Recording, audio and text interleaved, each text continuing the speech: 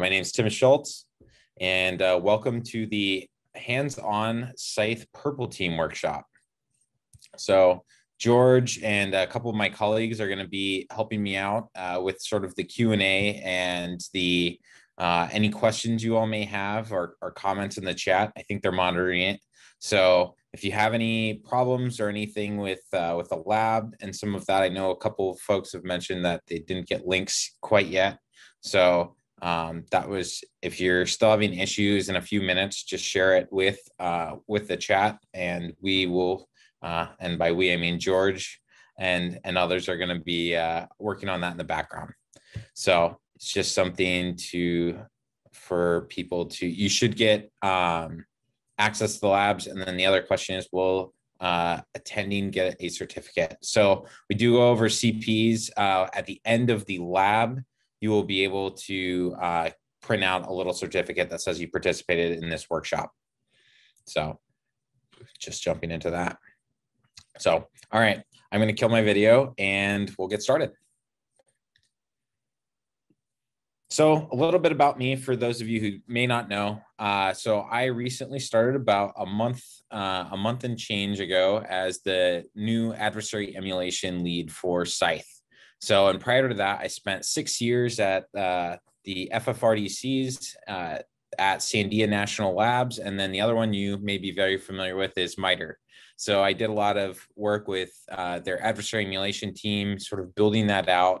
I also did red teaming exercise and then ended up doing what we've now sort of defined as purple teaming, although it wasn't quite called that at the time. So I also have some experience dealing with ICS and some of the questions around that. And before all of my FFRDC experience, I did some open source intelligence gathering work, as well as helping train law enforcement officers on digital forensics, like how not to mess up any evidence they collect and things like that. So I did that for a couple of years. So overall, the sort of format of the workshop. So we have this new environment for you to go play around with and work through some CTI problems, some red team, get to play the role of the red team, and then a little bit of the blue team as well, and sort of see how a purple team exercise can work if you're playing all three roles. So we've built it on the VMware Learning Platform. As I mentioned before, everyone should have received an email with a unique URL. I think we're building out the labs and sort of scaling it as people come in. So if there's a little bit of a delay, that might be the reason. So as now we have a little bit of a lecture to introduce key concepts and 3 hours of total time to play in the lab environment. If you are already, you already know all about purple teaming and everything, maybe you've heard our pitch before, something like that, you can throw me on mute if you really want and just go play in the lab. It's not a requirement to listen to this portion, but I know purple teaming, or sort of how we've been doing purple teaming at SCYTHE, is something that's a bit of a new concept to folks. So that's where this lecture sort of comes in, and how we approach it, what we're doing. And so the core concepts are something that we're hoping you can take back to your organization. And so in the lab, there's 4 different systems. We have the Unicorn is your main one. That's the SCYTHE system. And so that's where you have the SCYTHE platform, the SAN Slingshot C2 Matrix Edition. This has a bunch of different command and control options installed if you want to play around with those. We'll say that is open source, so you can play around with that afterward, where SCYTHE is only in this lab. So I'd encourage you to experiment around with the tool while you have access. And then we have a domain controller as well. So even though, especially when I'm going through our lecture and then later going into and sort of demoing the VMware environment, I'm just going to run through everything real quick, just so people can follow along if they want. Don't want to necessarily do it themselves. But that's where, if you want some extra credit, you can go and play around and try and discover some vulnerabilities that I think George has built into the lab. So with that, start with the takeaways. What are the things that we want you to take from this workshop? So obviously learning about purple teaming and sort of taking that back to work. A big part of purple teaming, as we'll get into, is communication. It is understanding how to merge a couple of different skill sets into a single sort of event or a mindset. And so that's ultimately what we are hoping to help educate and bring this mindset across information security. And so part of that is equipping you with that knowledge, and then some of the tools that we've released, these being, the Purple Team exercise framework, which we'll cover a little bit later, our Threat Thursdays, where we release new threats, and then of course, the SCYTHE Enterprise platform. So while this is, of course, about purple teaming in general, we are SCYTHE. We do have an enterprise platform as well as some services. And so those are obviously sort of our core parts of our business. And so as someone asked before, we do have CPE credits, and you will get those at the end of the lab. So in order to get those, you will need to do the lab. So overall, this is sort of just what are we going to be learning? We're going to walk through what is purple teaming. We're going to talk about ethical hacking evolution, and in general, sort of offensive tradecraft, go through some frameworks and methodologies that are useful for the types of work we're doing, dive into a little bit of cyber threat intel, and then we're going to go into the exercises themselves and sort of the prep, the lessons learned, and then we'll jump into the workshop. So first, what is a purple team? So most folks might know that on a color wheel, right? If you merge red team and blue team, which are pretty common terms in information security, we get the blended color there is the purple team. And so what does this mean? It's really, as I mentioned before, it's a couple different domains of expertise within cybersecurity that are all being sort of leveraged as one. And that's where you see here we break out cyber threat intel is that research and threat TTPs that are happening, whether it's specific to an organization, whether it's specific to a specific threat group. It's sort of a data-driven or threat-driven red teaming. And so it is a bit more, it's a lot more collaborative is how purple teaming, we really like to advertise it and talk about it. But it's really just a harmonious working together between these three teams, which doesn't always work out quite as you expect. So as I talked about, it's like, how hard can it be?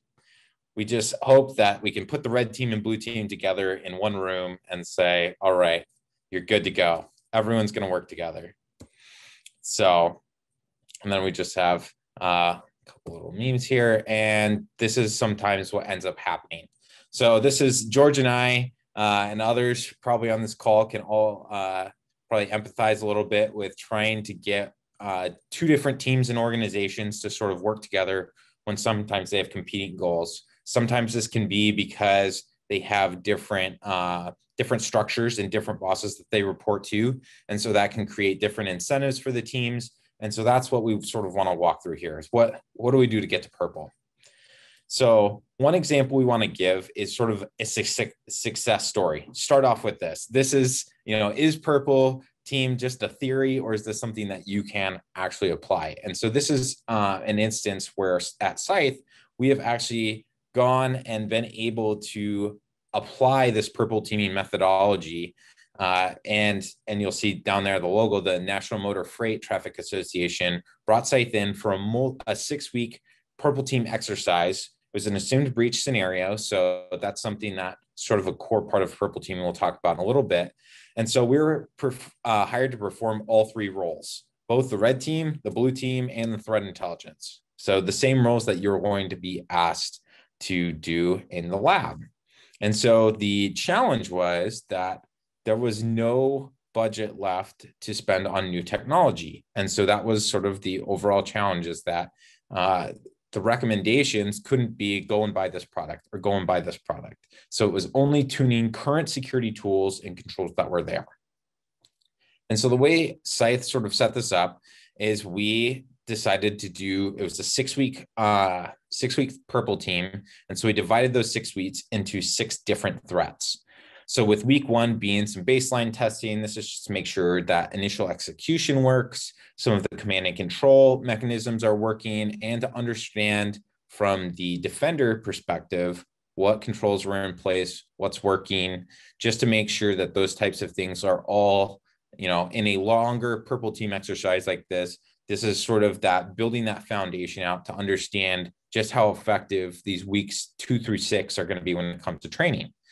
And so this is where you can see it was a bunch of different threat actors. And so as you see, there was a switch between Chinese, Russian, and Iranian threat actors for weeks 2 through 4, and then sort of moving into higher sophistication actors, with the very last week being a red team, just free play essentially. And so they can, and this is how we like to sort of build a maturity model, is starting with foundational techniques, moving to threat actors that have a emulation plan already that we've created, and then moving into, a free play red team that can test all sorts of techniques that may not have been covered by these. So I'll take a second to check Q&A. We're good. Okay, cool. So just to give you an idea of where we started with this. So that first baseline week and some of those tests that were run, 94% undetected. And so this is that there weren't alerts that were generated. You can see, if you can read the smaller numbers here, few things were detected. One thing was prevented or blocked. But overall, 94% was not detected, just based on the techniques that were run at the beginning.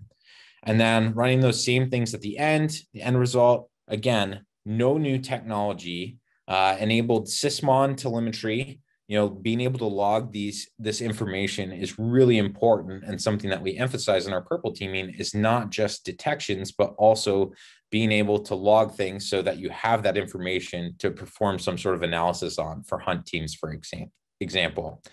And so they had a SIEM, and that was event sentry. And so the SCYTHE team wrote detections that were based on some of the techniques and sort of did that detection engineering, blue team perspective. And at the very end, we got it to 64% detection. And that, again, really want to emphasize that $0 in new technology was spent. And so the sort of theme here is that a lot of times tuning is really what it takes to understand, and it's sort of an easy test platform to validate those tuning and results. Some of the challenges with bringing in some really good red teams is that they do fantastic work.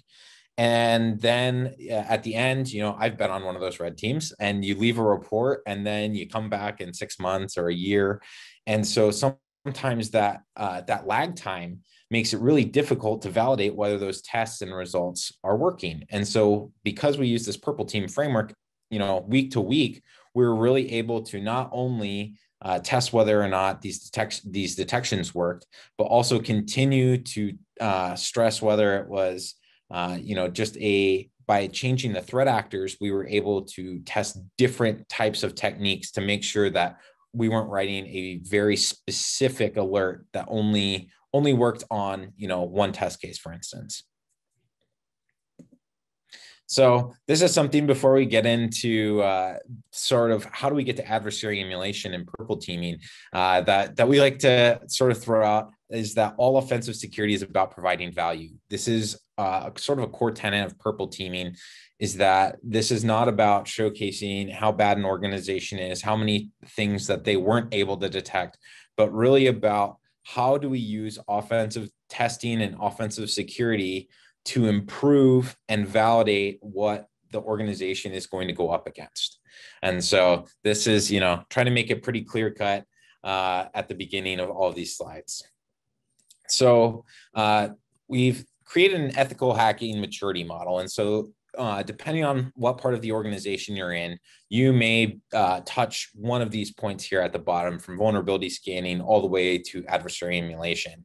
And so it sort of goes from working from CVEs all the way to tactics, techniques, and procedures, which are very different because CVEs, you're often looking at patching, things like that. And as you move to the right, that's where it requires a bit more analysis and sort of, I'll call it a detection engineering and tradecraft on the blue team and defensive side, in order to figure out how to stop, prevent, detect, and log the behaviors that adversaries are exploiting.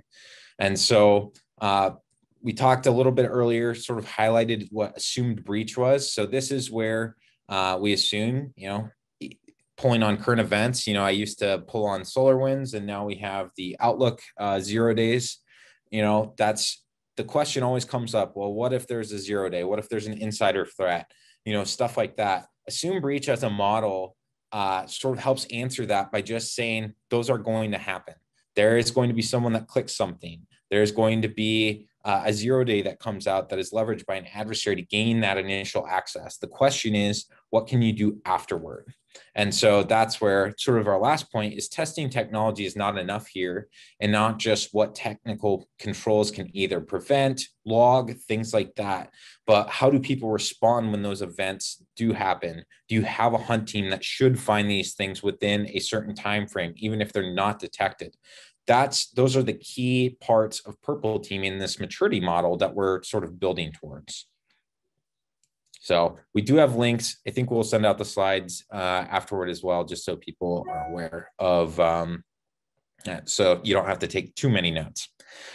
So just to sort of highlight a couple different things about red teams. I've touched on a few of these, so I'm not going to spend a ton of time here. The key thing I'm going to highlight is over on the right. The customer is the blue team. Overall, the red team and offensive security is all about generating is that return on investment for the organization's defensive security posture. So making the blue team better, you're testing assumptions. And so overall, you are also training people, right? You want to build out the best defensive team possible. And this is where there's been a bit of communication differences between red and blue. And some events, it tends to be more adversarial of a relationship, when at the end of the day, everyone should be hoping for the best for the outcome of the organization. So even us as SCYTHE, if we go into an environment and, people have detected and blocked everything that our tool does, that would be great. Having really mature organizations that have trained their teams up, like that is our end goal, is making people more secure. And so the blue team is sort of everyone else. So again, I'll talk about their customer here. It's the entire organization. They're responsible, whether you are in the security operations center, the hunt team, digital forensics, whatever part of the cycle you're in. If you are trying to protect the organization, this is you. And so talked a little bit about logging and alerting. And so these are all the different things that we are trying to test when it comes to the purple team. So adversary emulation. This is that intelligence-driven testing that's done through a combination of both cyber threat intelligence and the red team typically. I like to think of very deliberate red teaming and testing, because most red teams, you have a lot of smart people that you've put on a team and you sort of let them go and say, find a vulnerability, find a weakness, something like that. And so find a way in. Maybe give them a goal, whether it's get domain admin, a specific document, something like that. But the challenge is that when it goes to linking what the tests and the exploits and the abuse cases that the adversary emulation or that the red team is used, it's often difficult to link it up into a framework the blue team is also familiar with. So this is where adversary emulation, I'll highlight here MITRE attack. So I am from MITRE, and most of you have probably heard of attack in some form or fashion. And so that's something that is that common language that we'll sort of get into later that I think really helps make adversary emulation at least a really good return on investment, because you have that communication model that's common. So this is where maybe moving towards a purple team. So you have our SCYTHE unicorns there. And so let's talk overall about purple team exercises. So what do they look like? What are we trying to do? So basically what we are trying to do in a purple team exercise is run a emulation. So the red portion or the adversarial portion, and understand what is supposed to happen, and then sort of get that ground truth as what really happens. So to give an example of one that George and I have done in the past was we would execute a technique, and part of the questions we would ask the blue team before we executed is, let's write down what is supposed to happen. What do you think will happen? What are the processes in your organization say should happen? And so we write those down, and then we execute the technique, and then we do a check afterwards. Did this happen? Did something happen that it wasn't supposed to? Did someone that was, in one case, we had someone that was outside of the purple team exercise contacted the blue team and said, hey, I just saw this happen. And so that was something that they were unaware of, that this person was monitoring for specific things. And so that's really where purple team comes in. And so that's where, we've got some nice bullet points laying everything out there. But ideally, what we're doing then is if the organization, the blue team, and the SOC can make those changes, quickly, depending on the size of the organization, the bigger it gets, the more sign-offs and verification you have to do. But then we could repeat that same exercise again. And so with SCYTHE, that's really nice and easy, as you'll get to see later. So I've mentioned a couple of these already. So that's where, when do we want a purple team? Whenever you're training defenders, it works really well. You're testing the processes between those security teams. That can be red and blue. That can be, the general SOC teams and the incident response, depending on how your defensive structure is. And then if there are new TTPs that come out, whether it's a new exploit that's found, something like that, then or in preparation of a red team engagement, or what I really like with some of the automation frameworks like SCYTHE is a replay of a red team engagement. So this is something that the red teams can transition afterward, is take all of the techniques and tests that they've done, put them in, I'll say one of the automation frameworks. Obviously, SCYTHE is one of those. And then you've now left your blue team with a easy button where they can keep replaying what was done before. This allows the red team to focus on coming up with their new techniques, the latest and greatest stuff, to do that, research, and it allows the blue team to sort of hone on what was done before, and without having to call the red team in every time to retest. And so it allows a really nice sort of, synergy between the teams, because the red team isn't trying to replay all of these things over and over again and using, potentially time and resources that they could spend trying to find the next best thing or the next adversarial TTP that's needed for testing the blue team. So, and ultimately, I've mentioned a few times that communication is really important. And so fostering a collaborative culture within the organization is really, really important. Having red teams and blue teams talk to each other on a regular basis, understanding that just because someone on the blue team writes a new detection that, finds a lot of the things the red team did before, that is not a bad thing. And that is what you should be going towards. So framework and methodology, there are a bunch of these listed. I've seen people that either swear by methodologies or throw them out the window and say, they're too high level. So the way I like to think about it is methodologies are they're your foundation from where do you go next if you get stuck, or what is sort of your process. So I always like outlining them whenever we're doing an assessment. Whether it was a red team assessment or anything, try to lay out what is our overall goal at a high level. Methodologies are great because they can speak to people across domains. They're normally pretty easy to understand. You can see on the right our purple team exercise framework there, and sort of the 4 different things that we've outlined as important. But as far as our testing framework that we're going to work through, it's going to be attack. So we are going to highlight the Lockheed Martin cyber kill chain as sort of one of the first big, kill chain is something we still hear used all the time. And, it has a lot of focus on that sort of initial stages of development delivery.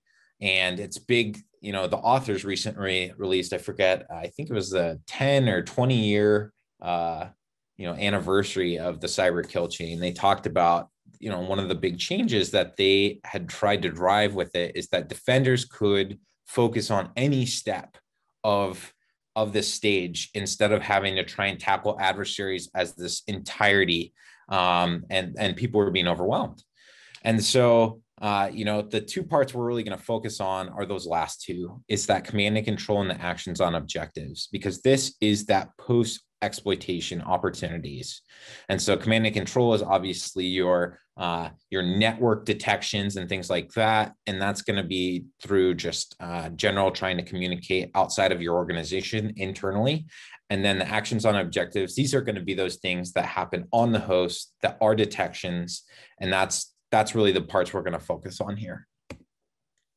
So this is you've heard me mention MITRE attack. I lived and breathed attack for a couple of years. And so this is just a kind of overall slide for people that haven't maybe seen it either recently or before. Across the top, heading each column is the tactic. That is your adversarial goal. And then underneath it are the techniques. And those are the technical means by which those goals are achieved. So it's a really great framework. It can be a lot to try and take in all at once. Something to keep in mind, you shouldn't try and go for 100% coverage because that is, I'm not going to say impossible, because I'm sure someone would maybe say they could do it, but it's each of these techniques is not really a checkbox. It's more of, there's a lot of depth to each one. And so ensuring that you understand the cyber threat intelligence component that we're going to jump into is picking and choosing what techniques that you really want to have a deep expertise in, either detecting, preventing, things like that. So sort of deliberate choosing. So I mentioned the Purple Team exercise framework. We do have that on our site. It's free to download. You can download it and sort of follow along with the next set of slides I'm going to go through, or you can do it afterward.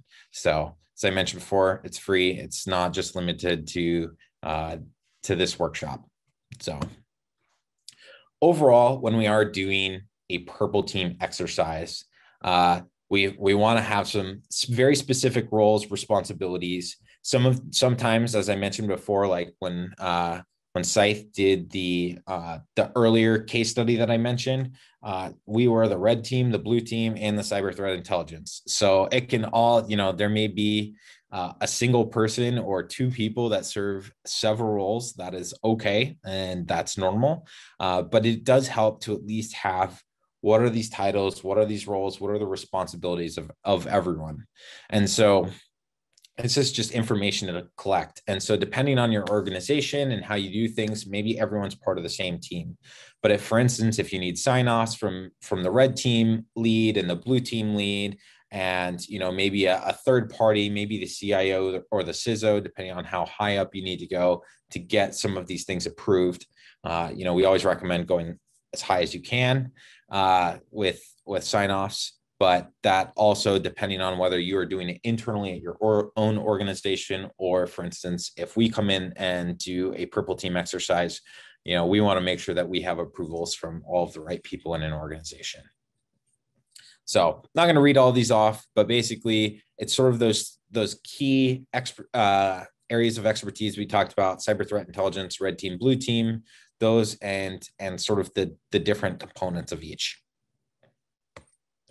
So how do you convince people that purple teaming is worth doing? So we've highlighted a couple of things before. You're going to have to get exercise budget goals, basically depending on how many people you may need from the SOC. That's something that's always a challenge. I don't think I've ever, at least in my experience, met a SOC that had nothing going on. So how do you divide up who comes in and sits in if it's a one-day training and a one-day purple team exercise, that's one thing. But as we mentioned before, if it gets to a multi-week exercise, then obviously, adversaries are still operating. So ensuring that the organization still feels like the purple teaming isn't actually going to detract from their security posture is really important. So making sure that you have lots of different members of teams sort of involved, depending again on the size of the organization. These may all be separate departments, or they could all be a set of like 4 people. So we've run an exercise with both. That's just something to know.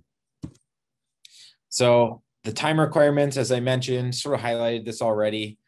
This is more just for sort of a high level coverage of the different parts of the framework. So you can do a 2-hour one where you're only testing a few specific TTPs. Red Canary's atomic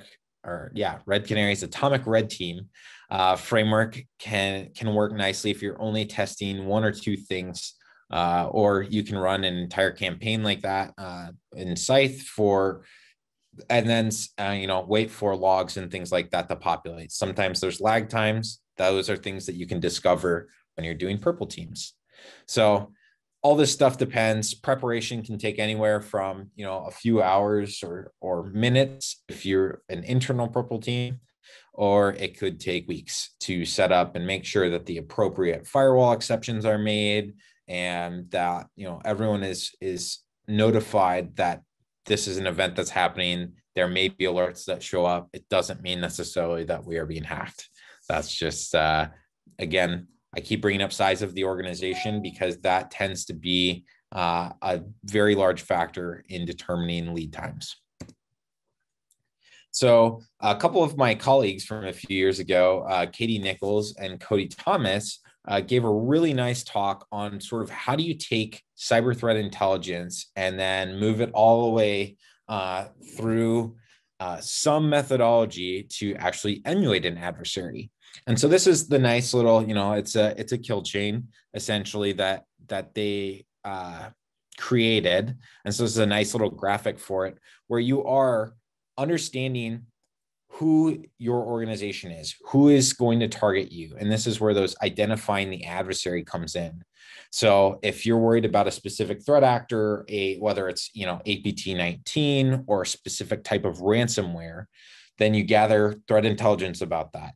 So that can be anything from behaviors, public reporting, maybe it's a couple of virus total samples that you can dig through, again, depending on the skill sets of your team, and then pull out those TTPs. MITRE attack is a really, really nice framework that lots of examples, lots of references on things that have been extracted. So I always point people to that as sort of as a foundational way to do it. And then as you mature, you can sort of figure out what works best for you and your team and your organization. And so basically, once that's done, you can analyze, organize all of those into an adversary methodology. So does the adversary do privilege escalation before they do lateral movement? Vice versa. Do they try and cover their tracks? For instance, with some of the SolarWinds malware, it was very adamant about trying to figure out whether it would trigger defensive mechanisms before deploying more techniques. So those are the types of things that you need to understand when you're trying to emulate these threats.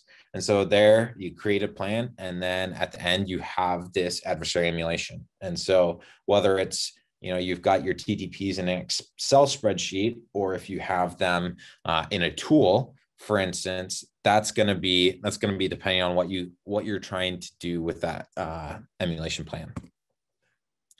So there's different, I've talked about TTPs. So what are we talking about? And so a lot of you might be familiar with this. I think it's a really awesome graphic. David Bianco from Microsoft, it's his pyramid of pain. And so adversary pain.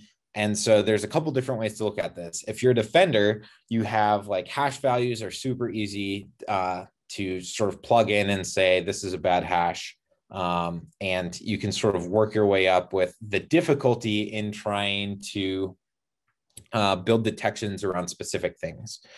And so from a red teaming and testing standpoint too, like hash values are trivial to change. You can recompile the code, especially if you have access. IP addresses, domain names, network artifacts, those are things that, especially with the cloud and some of the provisioning and automation, orchestration technologies today, are super easy to spin up new instances, to change IP addresses, domain names, things like that. And that's where when you start getting to host artifacts and tools, it gets more difficult to retool, for instance. And that's where, and also when it gets to TTPs, if adversaries, they're people like you and me. And so they have deadlines, they have expertise that they have to leverage, things like that. So that's something to keep in mind is the higher you are able to write detections and sort of build the maturity of your own defensive team, the more difficult it is going to be for adversaries to pivot, to build new capability, because they also need experts in this space to do something for them. So it's just, two different ways of looking at the pyramid of pain here. And overall, though, it can really help the maturity of some of your different detections depending on what part of this they can detect. So how do you extract TTPs from a threat intelligence report? So this is a FireEye report that was screenshotted, and this is credit to Katie and Cody for, again, creating this as well. And so this is pulling out all of the different techniques as related to MITRE attack from that specific report, or at least this paragraph of the report.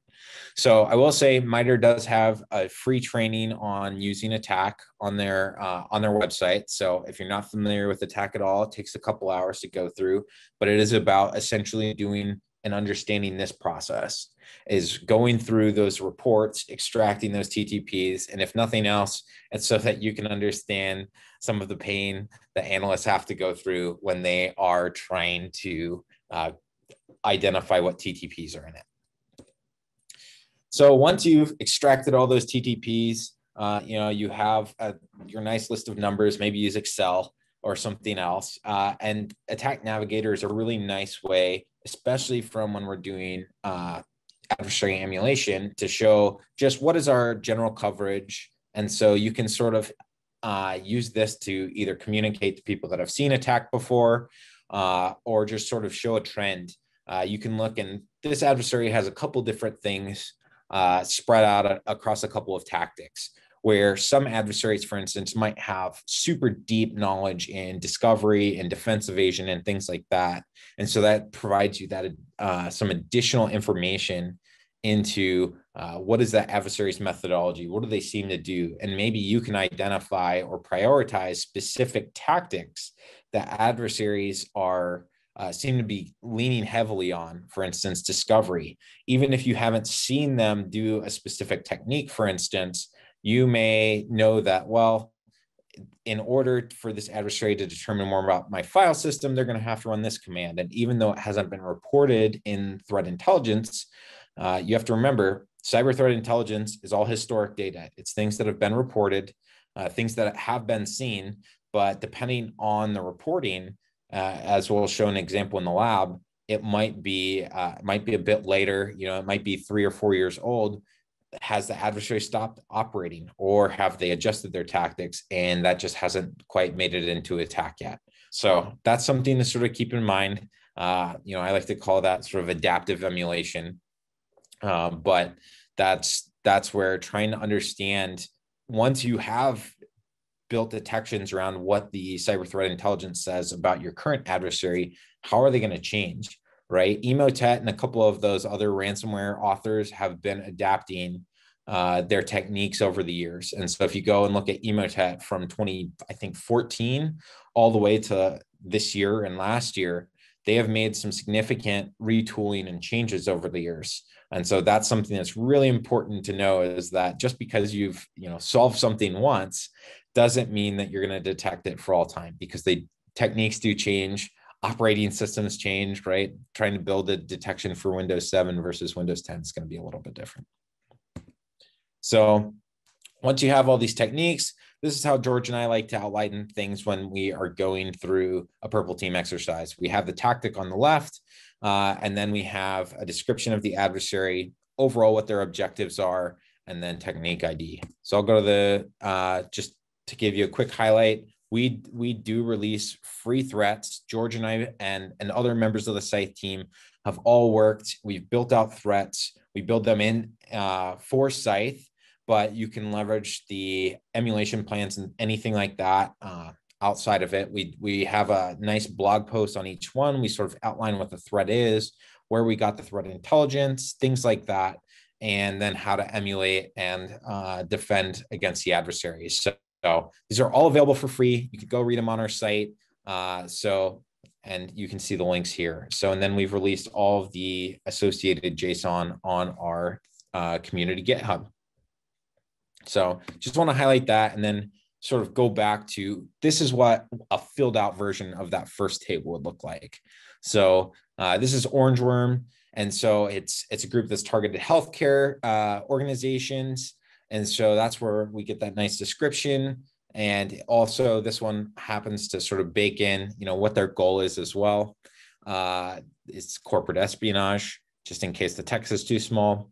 But sometimes, that's going to be important for what is the impact the adversary is going for. Sometimes they are going for, ransomware is obviously trying to spread and lock down systems and make some money. Where if there's a adversary that's going for IP stealing and things like that, they're obviously going to be more focused on sort of doing discovery and collection of information.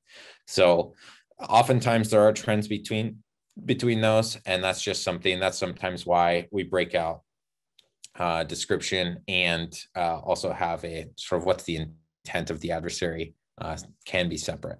So again, it depends. As you all do these things in an organization, you will find out what are the things we care about most, and sort of build out your reporting to match that. So logistics, these are always a concern with purple teaming. Obviously, in COVID times, this is where we've done a lot of remote. Well, we've done at least all remote that I've been aware of, remote purple teams. So this has been really good. It still worked really well. We've gotten multiple teams all on Zoom calls like this one, and sort of hash things out.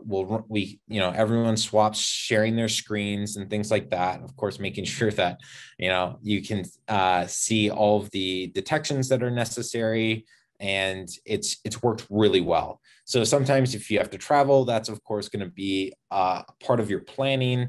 And in general, just trying to figure out what do we need to make this exercise work.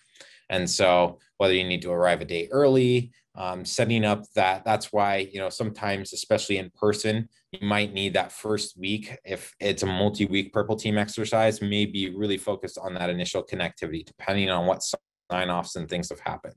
So plus, I think anybody that's run any exercise, purple, red, anything, can tell you that what you expect to happen on that initial execution, what does, rarely matches up the first time.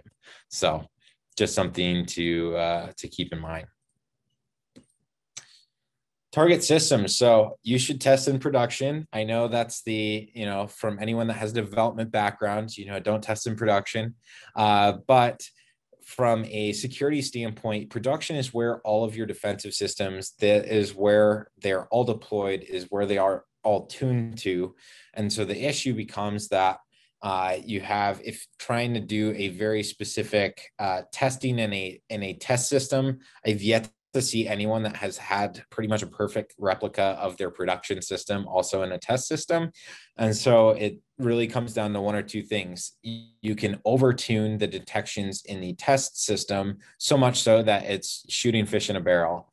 And it's super easy for the blue team to pick out everything super quickly and be like, yeah, we'd see that in 3 seconds. When if you mix that in with all of the things that happen in a normal environment, whether it's system administrator activities, some of these new automation and provisioning tools use a lot of encoded PowerShell when they are provisioning stuff across the network. So that's something that surprises a lot of folks if they turn on PowerShell monitoring, for instance. And so that's the kind of noise that really a purple team helps build out, is understanding what is that tuning, what things are in your environment, that are alerting just by default, and then how do we make that something that is going to be a really good alert, so that it has minimum false positive, things like that. So, and that goes back to that retesting I talked about. So, this just sort of outlines ideally having a host and a server. We've run into organizations that do log those differently and also alert on them differently. So they had better protections, for instance, or a very specific product for their servers, and then the endpoints were a little different. So that's where, instead of just testing, for instance, we tested Maze is one thing that we've tested before, and then Ryuk. And so testing both of those on as many different endpoints as possible. Linux, Mac is great as well, just because each of those systems requires a little bit of different logging, a little bit of different alerting. And so trying to figure out exactly where your gaps are, you got to hit as much coverage as possible.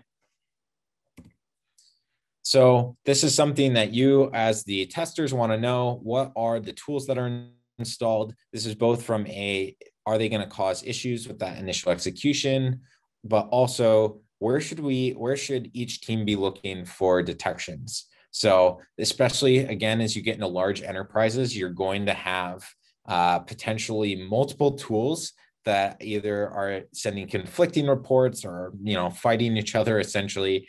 And so we've seen teams that, have a pretty good coverage of all of their different tools, but also they've liked to stick to one or two specific tools that they had people that had really good expertise in. But the challenge was that maybe those tools didn't get information as fast as the other one. And so that's where you have, if you have something that's logging directly to, your Splunk instance, for instance, versus going through a couple of forwarders, that's kind of stuff to understand the architecture of those, because it can impact your detection times and, for instance, any alerts that might pop through. So preparation for any exercises, you are going to want to make sure that your SOC and hunt team are both prepared. So just so they know that, this is going to be a test. I know sometimes there are red team tests, for instance, that are done with no prep and no warning, specifically to emulate in a real adversary, and the test response times of blue team down to, if they have to work 24 hours to get through something. That's, I know I've read stories, I think, of Facebook and a few others doing exercises like that. So you can do those types of things with purple teaming, but the way we sort of outlined it in the exercise, that this is a full knowledge test, and part of it is making sure everyone is in the same room and on the same page. And so oftentimes this exercise may be the first time that some of those teams are actively working together. So this is just, again, sort of outlining, making sure that you do notify the right teams and you understand what processes are supposed to happen. So oftentimes an exercise can identify and very much show where there is a lack of process, that there should be one. And so that's something just to keep in mind, is that how are you expecting to get information, and are there techniques that may interfere with that information gathering? So if something turns off Sysmon or something like that, is that something that you can detect? And so sort of the integrity of your own defensive tools is really important to also test. So then as far as once everyone's prepped, everyone's ready, you kick off the exercise, and it sort of can be, it can be a little slow, just as in it's very deliberate. So I keep using that word, deliberate red teaming is something I said earlier. And part of that is because that is what purple teaming and some of that is. It's not we're going to run through a bunch of tests and we'll print out a report. It's very much executing maybe a single technique, maybe a series of techniques, and then understanding what is supposed to happen with each of those techniques. What are the artifacts that each of those techniques left, whether it's in a command line log, whether it's leverage PowerShell, or the Win called Win APIs directly. Those are all different touch points in an operating system that a team needs to understand what their vision into it is. So that's sort of just, it's going with the flow. And so this is just outlining basically exactly what I said. We're kicking off a technique and then asking the appropriate teams based on that question before, what is supposed to happen? And if that isn't what happened, then finding out the difference. There's some investigation. This is why these things take time. You can do a 2-hour test, but that's again questions and comments that we've gotten through purple teaming is, well, what if we get done early? What if we're able to get through all of the techniques and things like that? But because a big focus is on detecting those behaviors and the different execution methods that adversaries can leverage, each technique is not necessarily, oh, we ran it, oh, we caught it, okay, or, oh, you didn't catch it, then we just move on.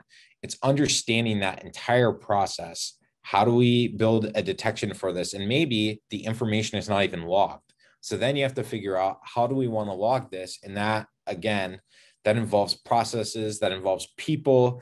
Is there a new technology that can be deployed? Or is this something that could be leveraged? You could leverage Sysmon or something like that. So those are all really specific choices that are going to be different per organization. And that's why these things take time. So just want to sort of continue to reinforce that this is a very collaborative effort. And it's a very, again, I like using the word deliberate because it is a very focused execution of each technique. So I mentioned before, sharing the screen if it's identified. I think, everyone on here that's a blue teamer probably has their like 30 different Splunk tabs. I think that's, I think I've yet to see a screen that didn't have at least that many, with the different searches and dashboards. And so demonstrating those is really important, and showing members of your team. This is where we talked about training. And so having your principal or senior threat hunters or walking through how they detected this is also an education opportunity for those other SOC members that may not have that expertise now or are trying to learn. So that's where we say that purple teaming can help train new people, can train people on your processes, and it can be on how are we supposed to investigate these? Who should it go to next? And so all of those things are outlined here. And so you document it. And so this is a screenshot of one of the tools that we integrate with called Vector, which you'll also get to play with in the lab. So Vector has you can import what you've done on the SCYTHE side of things, which you'll see, and then you see on the right side. I'm not gonna try and zoom in on all of these, but basically it has the blue team details. Was this detected? Was it blocked? Was there logs that even captured the information in the first place? Because if you don't get the information, can't alert on it. So all of these things require some documentation. That's where we have like the exercise coordinator roles, and those roles and responsibilities is who's going through and taking these notes. And so obviously if you don't use something like SCYTHE, then for the red team details, you're potentially going to have to fill those out. So we did try and, take away at least half of the work here and make it so that the focus can be on building out better detections, and that detection engineering I've continued to highlight. So at the very end, lessons learned are really important. Going through that improvement I've talked about at the very beginning in our case study, right? Why has purple teaming helped the organization? How is the exercise? What has been gained through it? Whether it's new detections that were written, gaps that were previously unknown, new metrics, for instance, for the teams to build toward from we want to get detections down to 5 minutes, right? Instead of 2 hours or 10 hours or something like that. All those lessons learned need to be captured because that is a big part of purple teaming, and sort of I'll say some of the differences, at least with my experience with red teaming, has been writing a report afterward and sort of sharing that. And part of the purple team is that easy to see return on investment. Here's what was done. Here's what was emulated. And not just that, here are the detections. Here's how the organization is already safer from what we've done in the purple team. So, good red teams are worth their weight in gold. I will say. So I don't want anybody to think that I'm by any means saying that red teams don't bring a lot of value, but I do think that there is often challenges with the communications between when a red team comes in and the blue team that they're trying to test. So when using different tools, I've highlighted SCYTHE. We have SCYTHE also contributes to the C2 matrix, which helps identify all the different command and control frameworks, post-exploitation ones that have been created by researchers and companies, things like that, and highlights the different things that it can do from a command and control, whether it has a UI, multi-user, all those things. I'd highly recommend you check it out just because it's really interesting to see all the design choices that people have made. So it's a really cool Google sheet, and I've used it a couple of times. You can go and make a copy, clear out a couple of rows to do some nice comparisons and show those. So now last pitch here is on just the SCYTHE tool that you're about to dive into the lab for. So we are an enterprise grade platform for adversary emulation. We do create, what we like to call synthetic malware. So essentially, while it is emulating TTPs, it isn't going to damage your system. We are doing things, for instance, if we were testing a scheduled task creation, and like a lot of adversaries do for either persistence, for elevation, things like that, we would create a scheduled task, and then after we run something, it does something completely benign, and then we would clean up and delete it. And so part of that is, as I mentioned before, we want those artifacts in the logs. We want those things, that command creation, that execution, and then that deletion it works well from a cleanup perspective, but also adversaries are trying to cover their tracks at times. So we're trying to test all of those things. All of those events are created, and so that's done in sort of an automated fashion. And so that's where we're trying to do this. And so that's one example. And so we can be deployed on-prem. That's something you don't need any connection to the cloud for people that, for instance, don't want something else beaconing back to the cloud. And so that's something that I really like about our tool, is that it can be spun up, tore down, that kind of things, no problem. And you can emulate all these known threat actors that I mentioned in Threat Thursday. I forget what our official count is. George, if you've got it, jump on and yell, but I think it's over 20 or 30 threats now. And what's that? Something like that. It's over 20 for sure. Yeah. And so we are continuing to build those every month. And so part of us building those threats in Threat Thursday is that we listen to our customers. Who are they concerned about? Obviously you'll see some of the threats that we have a lot of them are ransomware related. Everybody cares about ransomware. So that's just something to keep in mind, that if you become a SCYTHE customer and you have a specific threat you'd like us to develop, let us know.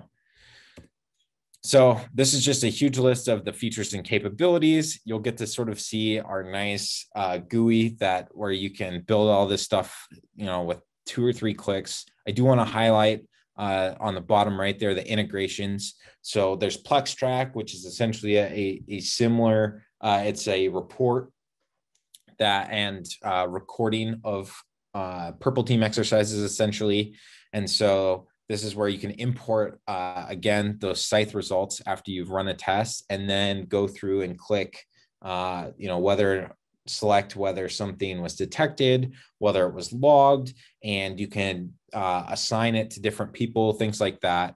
We do integrate with different SIEMs. And so Splunk is obviously one we're a huge user, are all of our customers.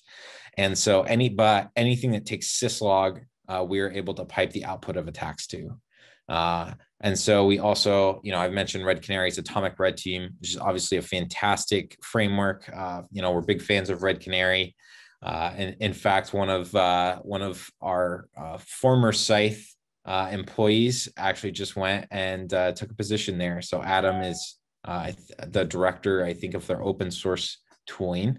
And so we have integration with them. We can do all of Atomic Red Team, and you can build that out. And then Vector, as you'll see, is again that tracking and showing value, similar to PlexTrack.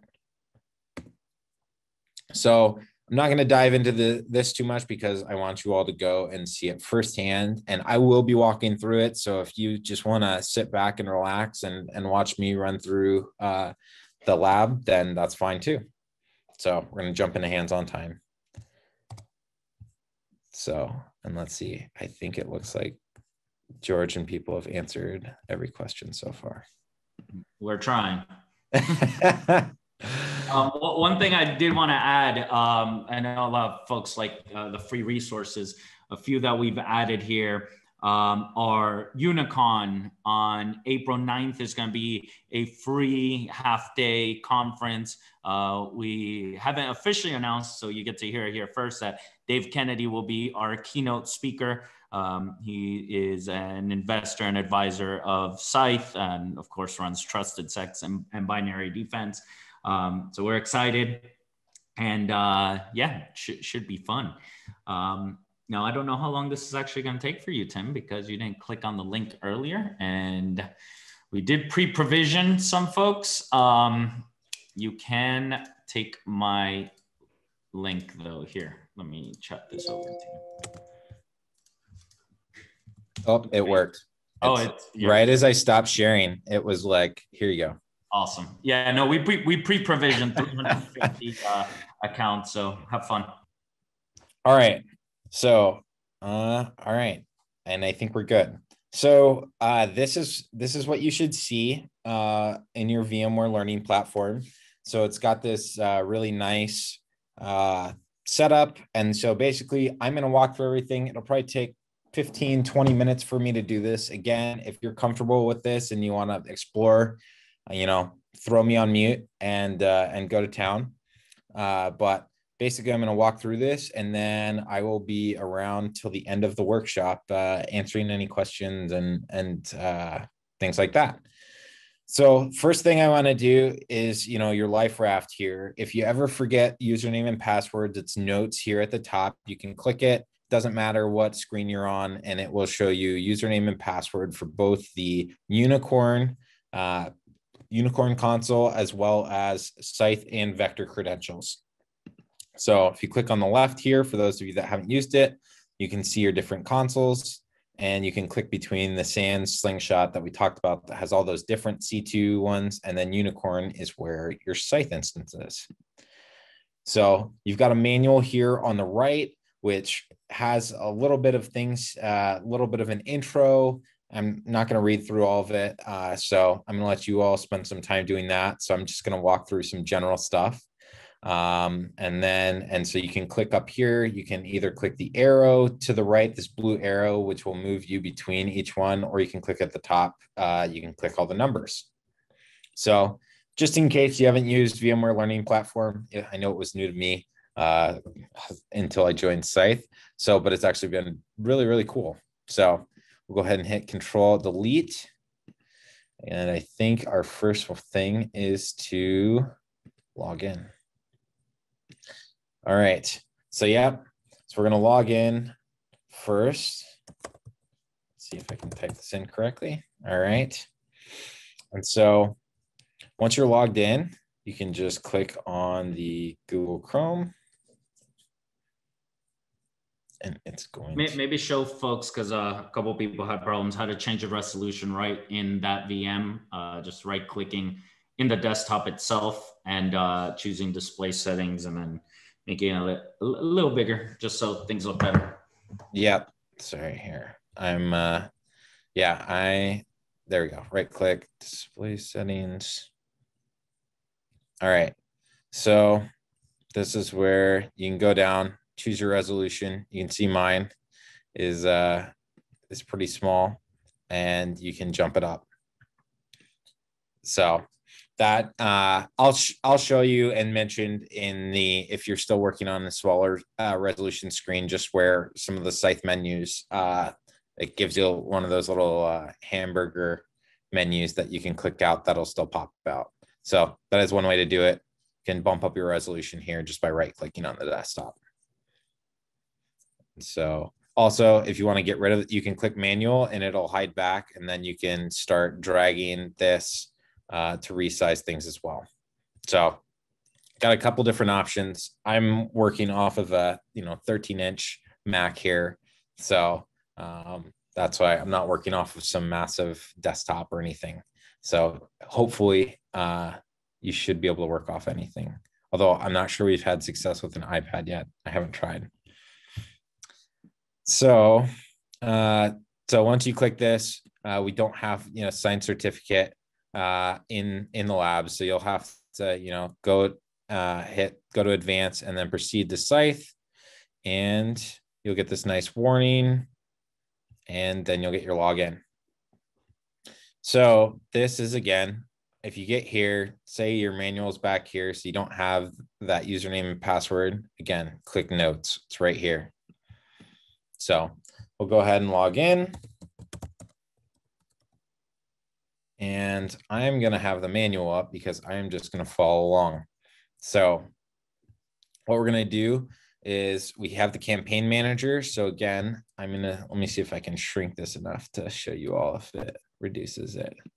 Yep. All right. So if it is shrunk and you get this these 3 bars, the hamburger menu, then you can click that and it will pop out. So depending on the size of your screen, you may have that happen. And so you can open and close different menus to sort of get things working. So what we're going to do is we're going to click new campaign.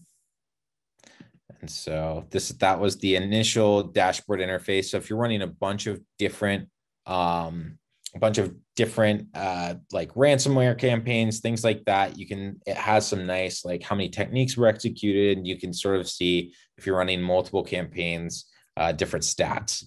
So we are then we have to create a name. This is one of the big things you have to do is come up with your very creative first campaign name. So I'm going to talk through, really quickly, a couple of these features just so you can see what SCYTHE is, and then you can go and play around with it. So we do have Mac and Linux payloads. The restrict campaign is something, at least with these execution guardrails, is limited to Windows. And so you can either set a device name or a domain name to restrict the running. This is sometimes more done for like red teams, for instance, because in a purple team campaign, most of the times you're going to be focused on maybe a single or a few different hosts. So you don't necessarily need to restrict it because, at least most of our purple teams, we don't do and focus on lateral movement because most folks don't have all of the detections down for the host yet. And so if you're relying on catching lateral movement, that's a lot of times after an adversary's already done something. So we like to focus on the host first. You can do a start and end date. Again, it's optional. And then let me make sure I'm following my own guide here. And so we're going to leave all those things. We're going to leave HTTPS as and we can scroll down. And so the cool thing here is you have all these parameters. So this CP is campaign platform. So you need to make sure, this does match by default because everyone's provisioned the same image, but you need to make sure that this matches up here. So if you have your own SCYTHE server, that's sort of important. So if you do want to change things, however, let's see, we're going to go down, we're going to change heartbeat to 10. So the way to change things is you can either go and type something out, or you can just click on this parameter and then type in 10. And there we go. So simple enough. It's meant to be pretty intuitive. So if there are things that you don't find super intuitive, let us know. Always happy to get feedback. And once we're down here, I think the main thing next is the capability modules. These are shown on the next page in a little better detail. But this is just if you want to, get something going quickly. So loader and controller, I think, are the only two that are supposed to be loaded. And yep, so we are good to go. So let me close this. And then we're going to scroll all the way down to the end. So this is some signature avoidance. You can click randomize if you want to change compilation timestamps or the program database path. So these things you can, if you want, like some malware has specific PDBs or specific times that they were compiled, you can also, type in your own. So depending on the type of emulation you're going for, the main thing here is that, we don't want people writing a detection on something that was only compiled at this time and that's it. So, behavior. So this is where you can randomize to get around some initial signature stuff. So we'll click next, and then when you click next, you're gonna have to scroll up. So cool thing about SCYTHE, it is an enterprise grade platform, or C2. So if you went and clicked, go from here, if we go all the way to the bottom and click next and then ran this, you would basically get a shell. This start and finish is going to just have a shell that you can run commands on. You can load any of these actions in, but part of what we are doing here is we are trying to demonstrate some automation. So I'm going to expand this some, give me a little bit more room to work. And I think what we're going to do, so let's read ahead a little bit. So we're going to load some modules and then execute some actions. All right. So ARP, print screen, and run. So what I'm going to do is click ARP. We're going to click, we'll scroll down, run, and print screen. So the way SCYTHE works is it's got a little bit of its own language here. And so whenever you load something, this is not actually running anything.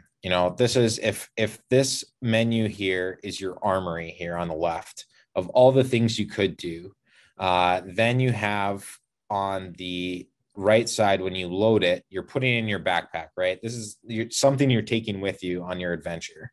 And so if you actually want to execute it though, you go down here and you have to click, you can click, ARP, and I'll scroll back up to show you in a minute.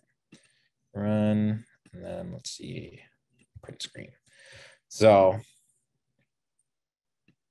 now we can go up and see ARP, run, who am I? So all these, you'll notice they're tagged with attack techniques. If we click on them, it'll take us to the attack page so you can read more about it.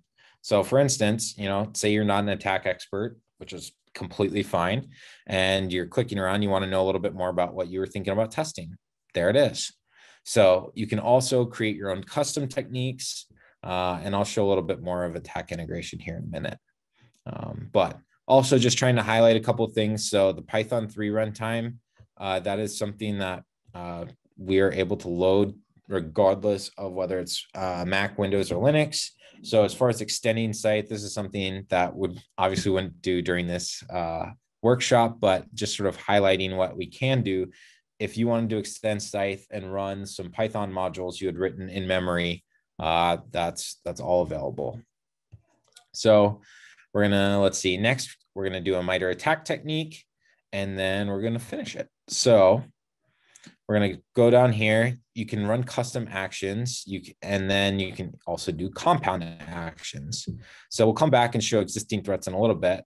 But so I clicked MITRE attack technique, and we see, okay, we have the attack matrix. And so I mentioned before that we integrate with Red Canary. So anything you can click on here, you can add. I'm going to scroll down because there's a lot of attack tactics. And my browser doesn't, doesn't have a huge scroll right. Basically, it puts them all at the end of these. So that's where we'll go. Let's do system service discovery. And so now I can select which atomic red team I want to use. This is one that it shows different execution methods. So some of them, for instance, will show PowerShell and let me see if I can find one of those. Let's see. So this is where I mentioned before, different detections based on whether you're running command line or PowerShell. Here we go. All right, so we have a couple of different techniques that we can run. We can list egress ports. So this is all different things you can do with SCYTHE. I'm just going to pick this one to keep rolling and hit add steps. And so if we go back, we can see everything's been tagged over here with atomic. And that's how you know that you are leveraging atomic red team. So also tagged with attack techniques. And basically it's a chain of a couple of different things that are all going to run.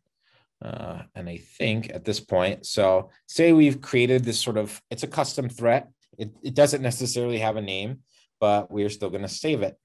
And so, because we're going to want to run this again. So basically we're going to save steps as threat, and we're going to call it first threat. All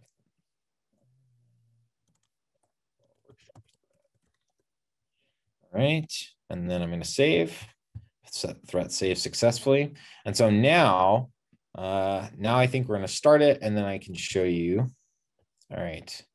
And so, yep, we're going to click next, and then we're going to deliver the campaign.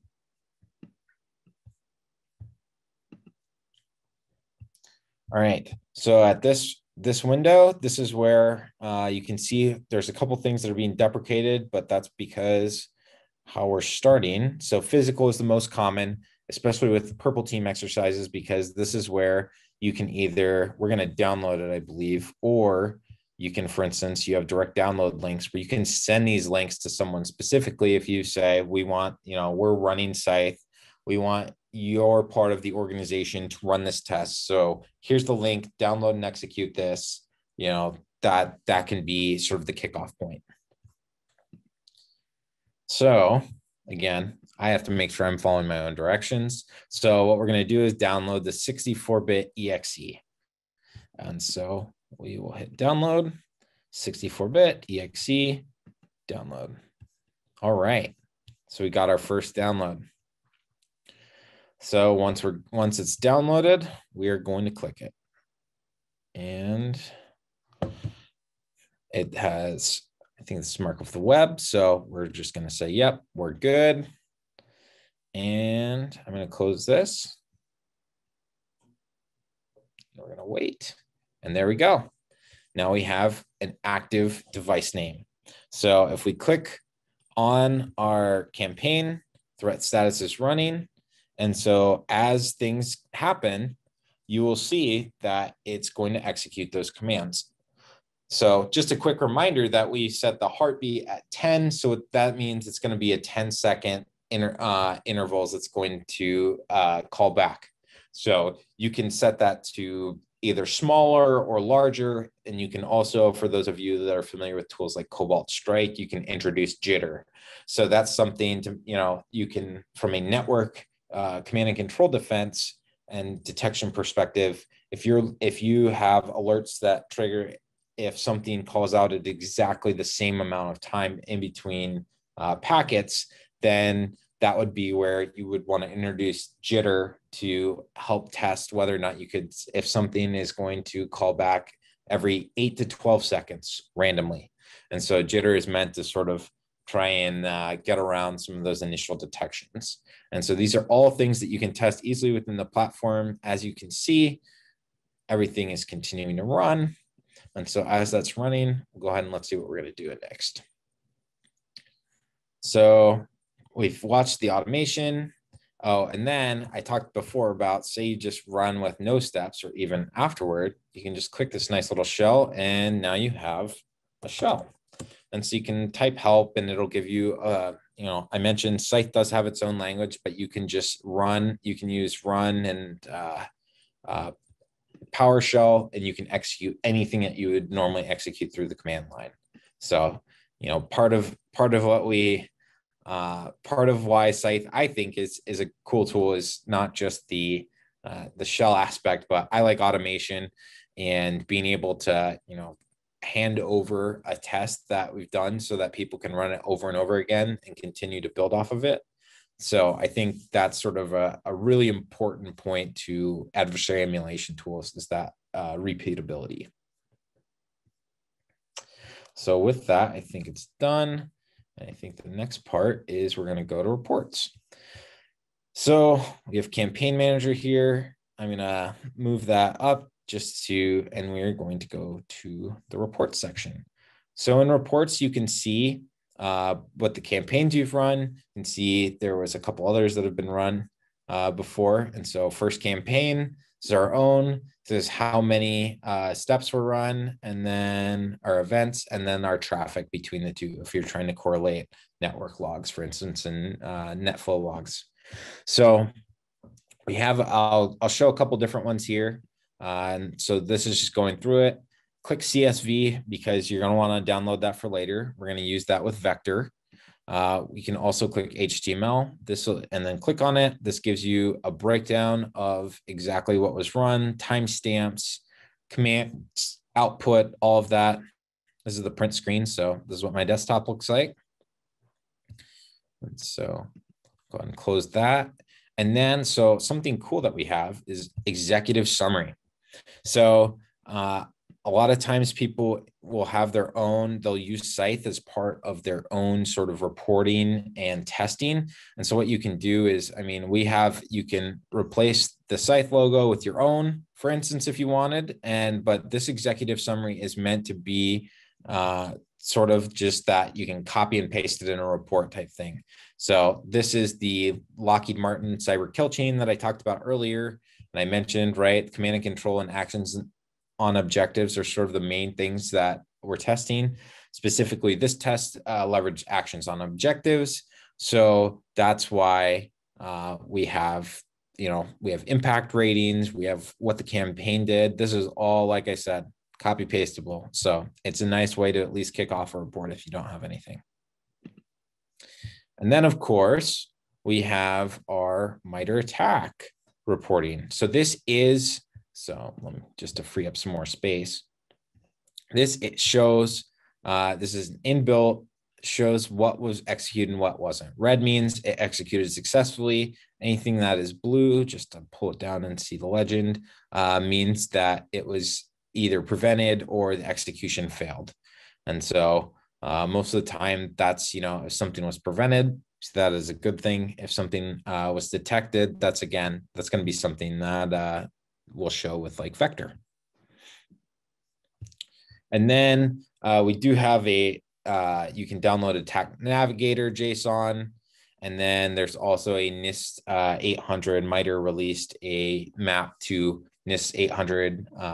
And so we have also a mapping to that for those of you that leverage that in your organizations. So let's see what we're doing next. So now that we've gone through all of that, we are moving on. So detection with Wireshark. So this is just to show the connection between the command and control. So I'm just going to jump over this. That way you all can get into the lab if you'd like. It basically is showing the communication between the server and that Scythe executable. All of our traffic is encrypted because we chose HTTPS.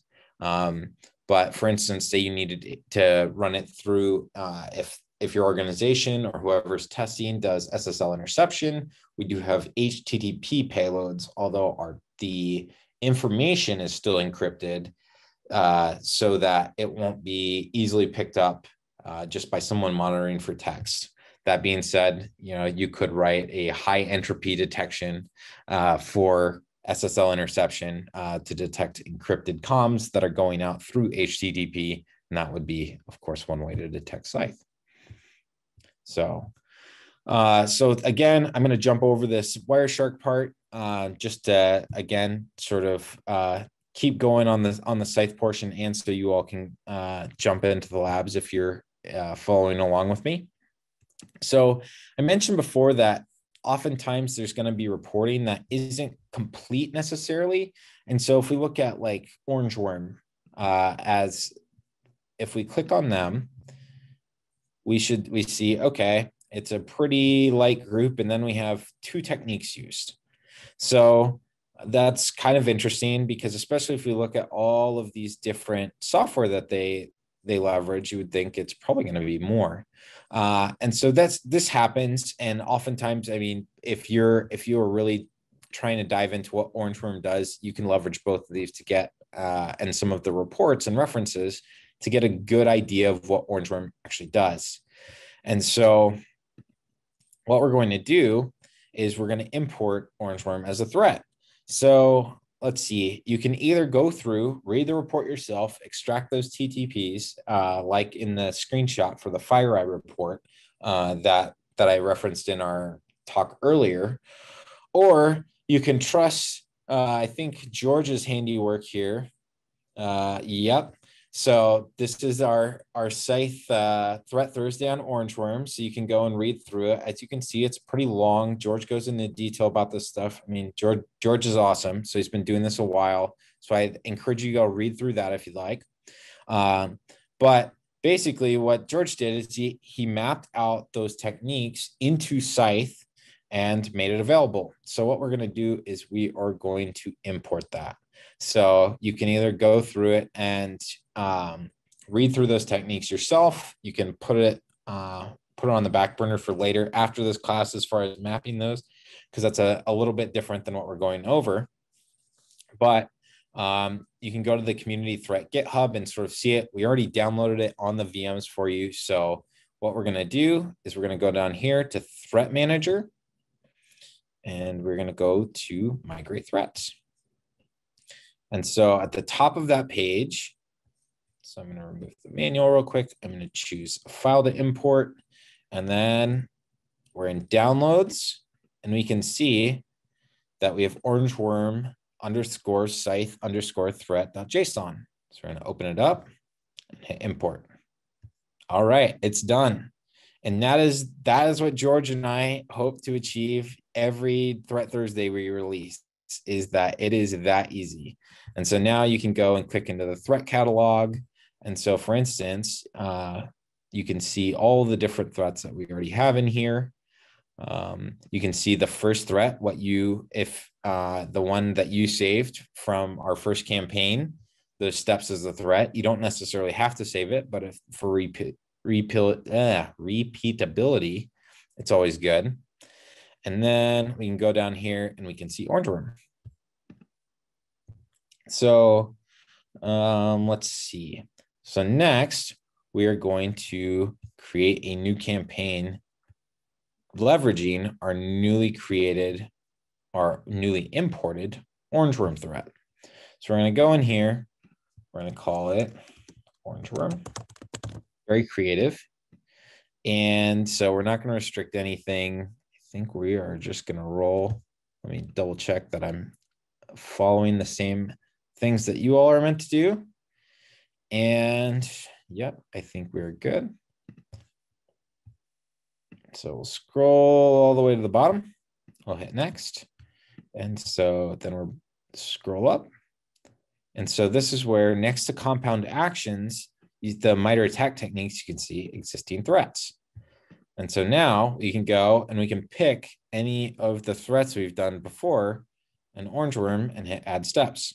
And so in like, I don't know, 20 seconds, we went from 0 and 1 to now we have how many steps is this one? 31 steps.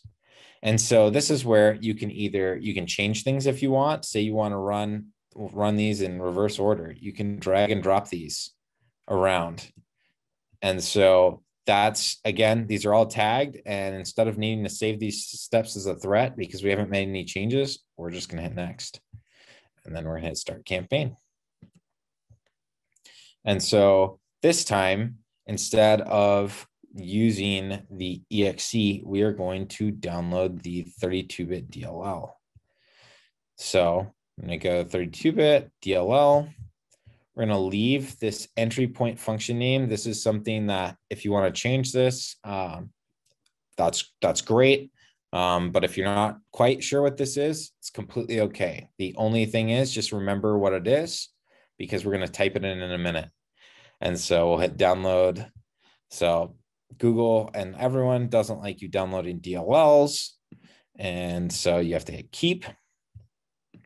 And then what we're going to do is, so we will open command prompt, which is just here in the bottom left. We are going to check what directory we're in. We're not in download, so we're going to move there. And then we're going to execute our And I'm just going to copy and paste this. See how well it works. All right. Oh. So run DLL32.exe. Then we have Orangeworm. We can auto-complete that at least with a tab. And then no spaces, that is key, comma, and then that platform client main that I told you to remember. And so we execute that. We get a little circle knowing that something's running. We can go back to Scythe, click done, move a couple of these windows out of the way, and we see again, now we've executed and Orangeworm is operating. So now this is where we get into the detection side of things, where you can work with Sysmon. And so that's where we can enable Sysmon. And part of what we're going to do is go through, leverage Olaf Hartong's Sysmon modular. And that was one of the other big ones was Swift on Securities Sysmon configuration. So really, really nice open source like information on doing detections with Sysmon. So let's see. So all of these instructions are pretty clear, and we're coming up at halfway through. So I don't want to dive into too much of this stuff that you all can spend some time in. And if you get confused and if there are specific steps that people are having trouble with, I will then go and demo some of this. So I just want to get you all into the labs if you haven't already. And so this is where, again, after you enable Sysmon, you execute the Orangeworm campaign again so that you can see, and you can literally just either run the same DLL or you can download an executable and continue to run this just to double check stuff. So we do have another emulation here that we can do. This one takes like, I think 15 minutes to run total, partially because it's gathering some domain information and stuff like that. We have a small domain, so we've sort of made it that 15 minutes is the short option. So again, I'm going to let you all discover some of this. I do want to demo our integration with Vector real quick, just so you see what that looks like. And then I will set you all free to go and work in the lab. So again, you don't have to worry. We do have, this lab is meant for you all to mess around with. So you can log in. All right. If you're like, oh man, what's the login? You can go and click in notes again. So Scythe and Vector credentials. So unicorn, and then the password.